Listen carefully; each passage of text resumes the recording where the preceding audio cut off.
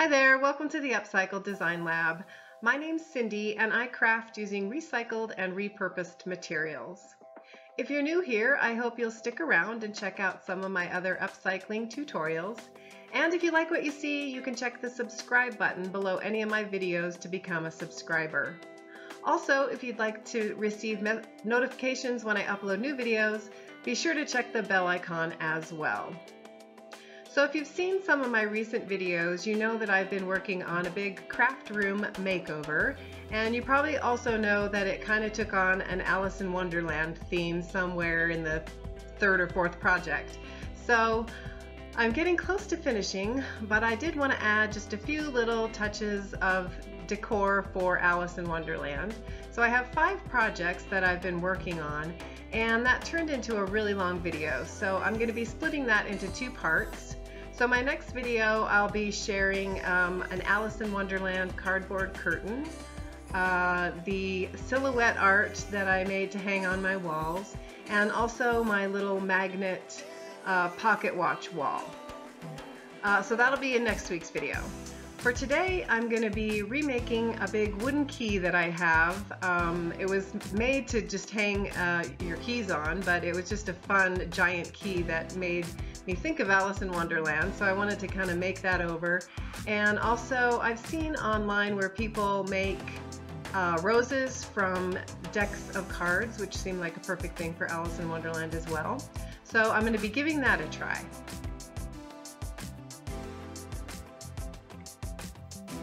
For this first project, I have this wooden key holder that's in the shape of a key, and it's nice and big and just seems fun and Alice in Wonderland-y. But I want to change the color of it, so I'm going to remove the hardware, and I actually have a plan for that in an upcoming project. And then I'm just going to put some gold spray paint on it, use a little bit of black to make it more antique looking. I think that's my plan so far anyway. And I may use this gold dimensional paint to add a few accents as well. So the first thing I'm going to do is remove the hardware, and then I'll be back once I have the key spray painted in the gold color.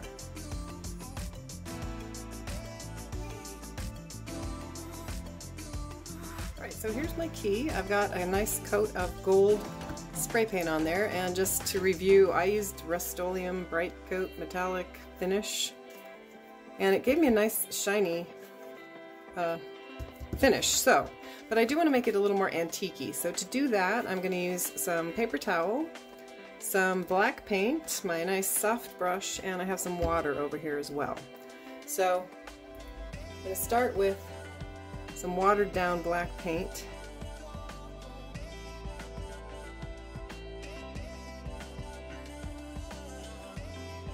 I kind of want to get it into the indentation parts because I think that's where I want to leave the most black paint. Alright, so let's give that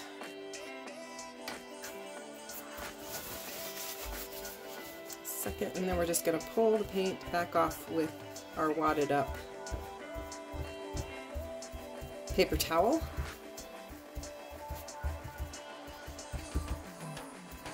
And you can add more black paint if you pull too much off. You can add a little water to the paper towel if you want to pull more paint off. It's pretty simple finish. I'm just going to keep working and cover my whole key with this more antique look.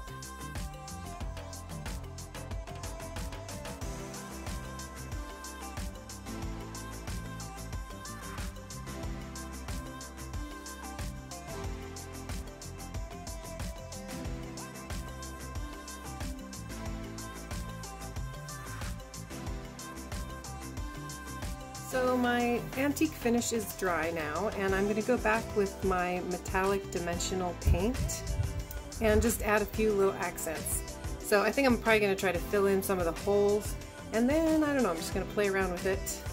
You'll see that it comes out in sort of a milkier color. It doesn't look like it's going to be very shiny, but when it dries, it's got a nice gold finish to it. So like I said, I'm just kind of filling in the holes from the screws. And then I'm just going to kind of goof around. know exactly what my plan is. I'm going to try to sort of finish this edge a little differently, I think. You see that? Yeah.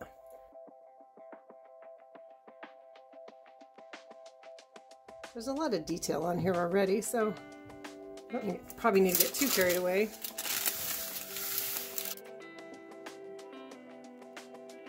So I'm probably just going to finish this and let it dry, and then I may go back and do a little bit more with the dimensional paint. This depends on whether I'm inspired to do something else or not. So we'll let that dry, and then we'll reevaluate. So that first bit of dimensional glue is dry. You can't even really see it unless I turn it sideways, where I filled in the holes. And for some reason, I'm just feeling like I want to do an outline all the way around the key with this dimensional paint. So I'm going to do that. And this brand is made by Tulip that I'm using. I'm sure there are other people that make the same thing. But the thing is that it has a nice pointed tip that you can just squeeze the paint out of. So it's not perfect, but I'm just going to start squeezing out a bead all along the edge here. Hopefully it won't slide off.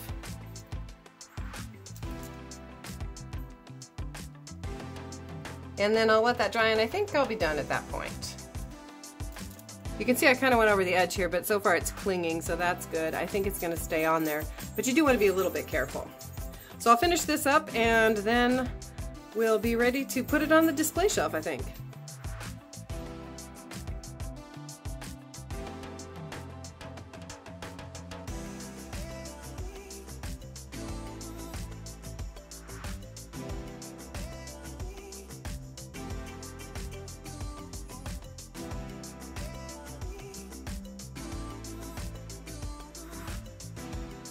So here's the next project we're going to be making. It's a paper rose heart made with a deck of cards. And I used some wire hanger, a little bit of florist tape, and then I just had some scraps of fabric that I used for the leaves. So the one thing I wanted to do is I wanted to try to make a rose with just the spades. So this has just the 13 cards in it. Which is kind of smaller than some of the other ones you might see online. But I wanted to make at least 4 hearts, or 4 roses. So I'm going to make another one like this, and then I may make sort of more of a rose bud and one of the bigger roses, so that I'll end up with 4 total. So for this project, we're just going to make this size out of the set of clubs. So the first thing I need to do is cut my stem, and like I said, I used a part of a hanger, so you need some pretty heavy duty cutters to cut these hangers. And I want to get 4 stems, so I'm just going to cut this bottom piece in half. Might get a little, I don't know, this might go flying somewhere. There we go. So there's my stem. And then, like I said, I need my cards. I'm going to be using the clubs.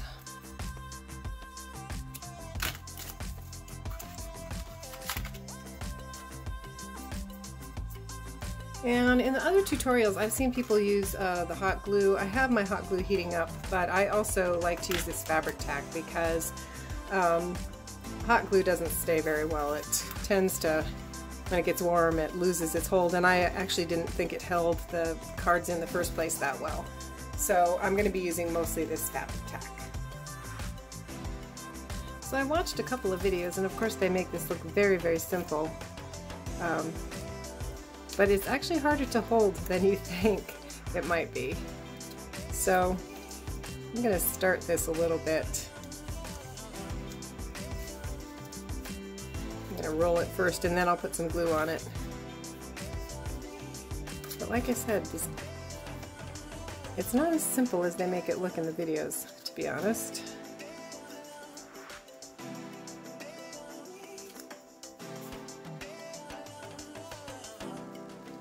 Alright, I'm going to open that back up. And you want to only put about glue halfway up. Now the thing about the fabric tack is that you do have to hold it a little bit longer for it to dry than the hot glue. So I may try to use both just to make this go a little faster.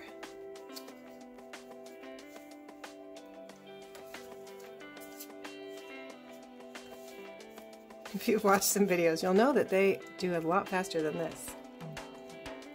But like I said, it's not as easy to hold as you might think. All right.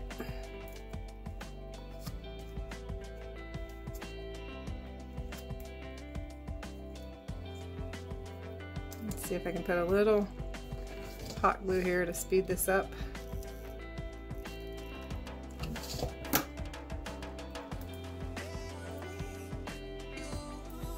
The other thing is, obviously it's not tight around this, so I'm gonna have to stick some hot glue in there, I guess.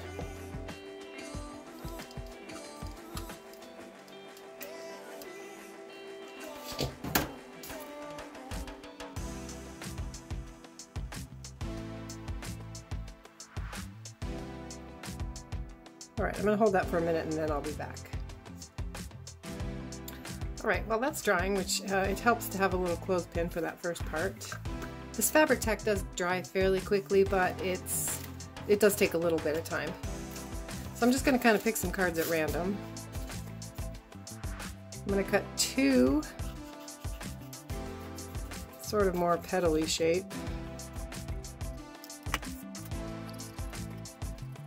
They're not exact, obviously. And then I have a pencil to kind of roll them up so that I can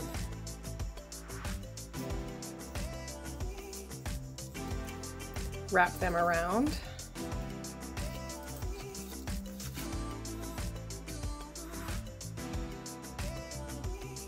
See, that hot glue doesn't really hold at all. Right.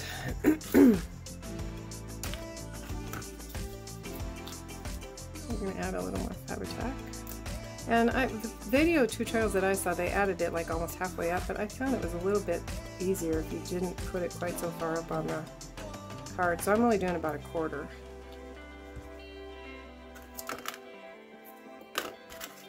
And then I'm just going to wrap it around.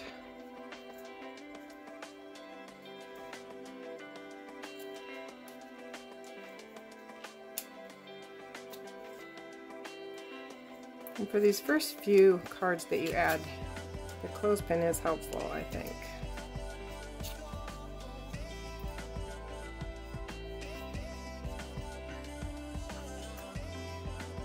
Let that set up for a minute. And then we can cut the rest of our cards. So for the rest of these, we're just cutting to about halfway in the middle, point to about halfway in the middle.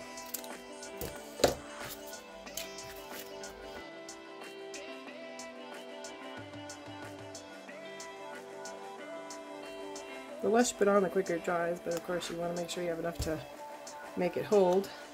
Now for this first one, I'm going to actually put this new piece straight across from the other one and wrap it around.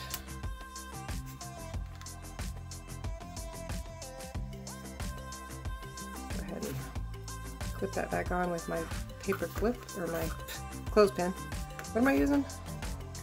Clothespin. And we'll cut some more cards.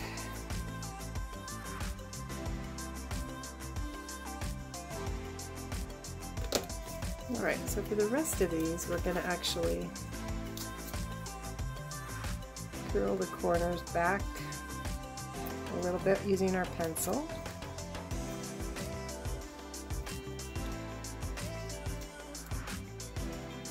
Also just kind of using fingers to fold them back. And then you're going to take the front of it.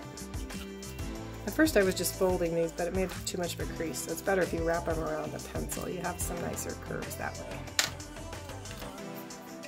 And again, we're going to just put a little bit of glue on the bottom quarter here.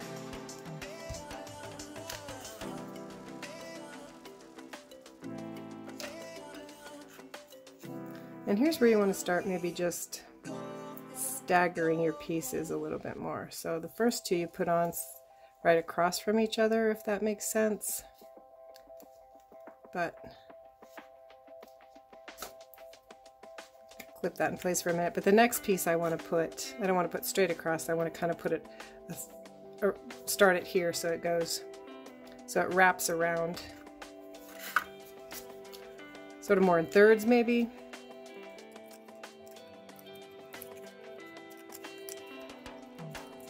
I don't know if that made sense. It also gets harder, as it gets bigger, it gets harder to hold.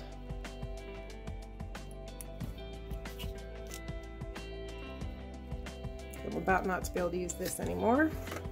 But here I don't want to put this straight across. I want to kind of put it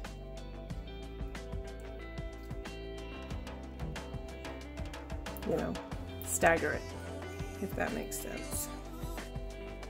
Alright, so I'm going to try to hold this with my fingers. And I found that a pipe cleaner came in pretty handy too. So what I want to do here is I'm going to wrap this around and kind of tighten up the glue. I'm going to make sure I'm keeping it in the right place here. Now you do have to hold the pipe cleaner because it will slide off, but all you have to do is kind of hold it up. It just makes it easier to hold. So I need to hold this for a few minutes and then I'll add another piece. Alright, so I carefully set that down. Hopefully it's going to hold in place. It doesn't look like my pipe cleaner is slipping off too much, so I'm going to try to add another piece here. Alright, so hopefully you can see the top of this. I'm going to stagger this again.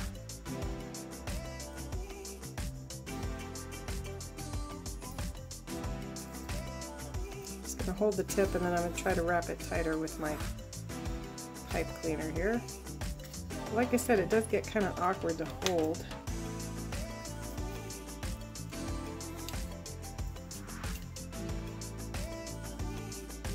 Alright, so I'm going to let that dry for a little bit. And then we'll be back to add one more around here and then we'll kind of start another layer.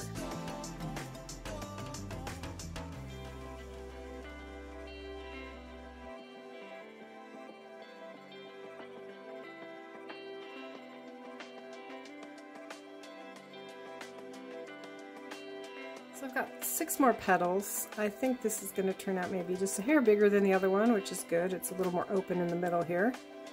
But I'm just going to continue working until I have all the rest of my pieces on.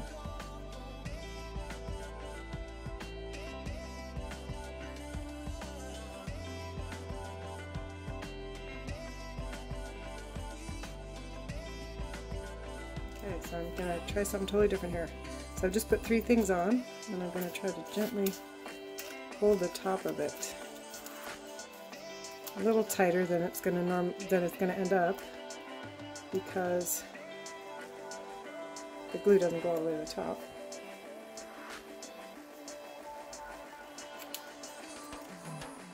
And then I need to hold the bottom a little tighter. Alright, we'll see what happens.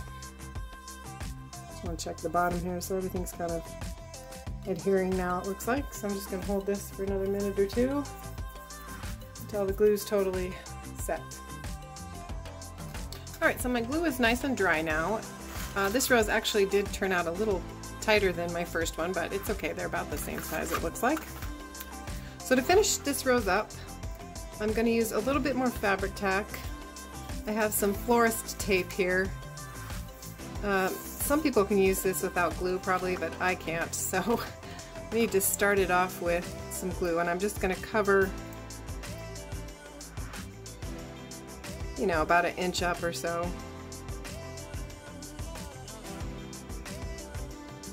However a normal flower would be covered. And then once you get down to the wire part, you don't need the glue, but for this, to get it started, I am never able to make it stay where it's supposed to, so I always start with some glue.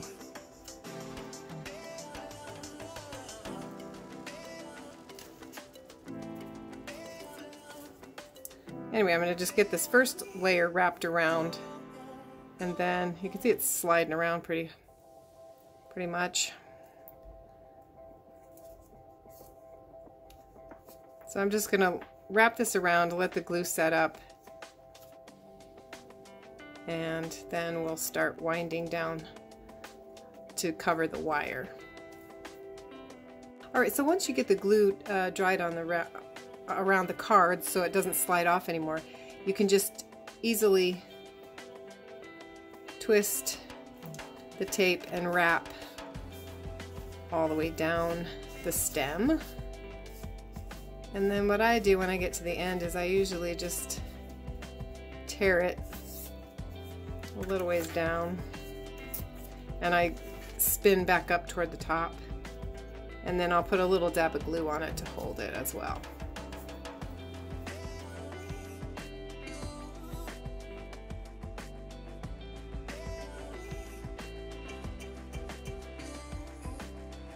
For my petal, or for my leaves, I actually pulled a rag out of my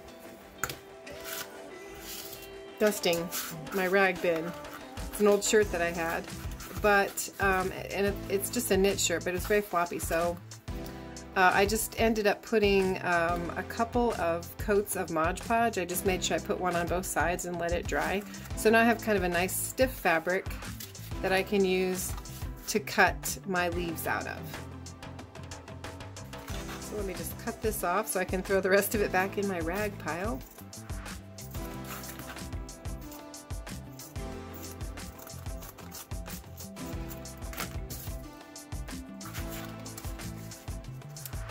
And then I think I'll probably just put 2 leaves on this one like I did the last one. Maybe I'll make them a little bit bigger.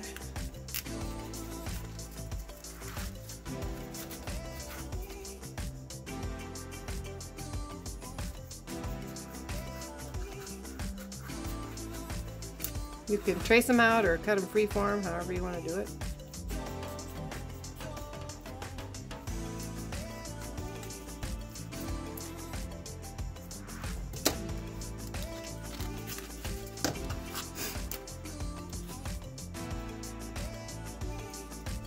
And then I put a crease in them. I don't know if it'll hold or not, but it has a nice stiff feel to it with that Mod Podge, so it may actually hold. And then I'm just gonna put a little of the Fabri-Tac glue on there. There's an awful lot squeezed out of this bottle here. Sort of stick them together to start with. And then go ahead and then I'll just attach them to my stem, and that is it. Once they're actually dried on there, I can kind of reshape the leaves, but for now I just want to kind of hold them tight and let the glue dry. Alright, so here are my 4 finished roses. These are the 2 that just have 13 cards a piece. And then I did a little rosebud. I think it has about 7. And then you can see this one's a little bit bigger. So I'm not entirely sure how I'm going to display these yet. So I have a little bit of green left if I want to add a leaf or 2. But I think they're just going to be on a shelf. So like I said, I'm not entirely sure how they're going to look, but hopefully they'll make a cute little rose display. Alright, so here's my finished key, and I just put my roses in a little painted tin can for part of my shelf display. That's it for today's video. Thank you so much for watching. Be sure to check back next week. I'll be posting the other 3 projects. And if you want to check out any of the other projects in this Craftroom series makeover, you can check the comment section of this video for links to all of those projects.